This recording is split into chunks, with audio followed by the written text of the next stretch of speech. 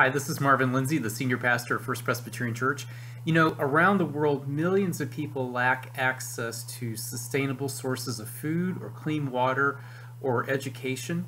And this Sunday at First Presbyterian Church is an opportunity for us to do something about that. We're going to take up our one great hour of sharing offering, which we collect every Easter Sunday for the meeting of basic needs of food, clothing, and shelter, safety, and security for people throughout the world. We take it on Easter Sunday because we think that it's a fitting way to honor the resurrection of Jesus. You know, the story of the resurrection is about the women who loved Jesus and who were with him to the end went to his tomb on Easter Sunday morning to anoint his body, to prepare his body for burial. It was the last thing that they could do for him after he had been crucified and after he had died.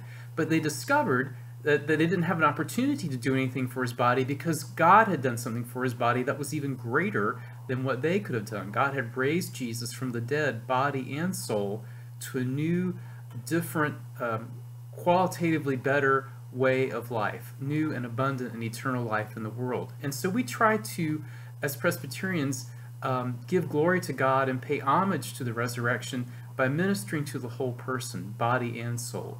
So not only do we proclaim the name of Jesus as the name that saves us from sin and opens the doorway to eternal life, but we also feed the hungry, and we shelter the homeless, and we provide clothing for those who lack clothing, and medicine and medical care for those who are ill.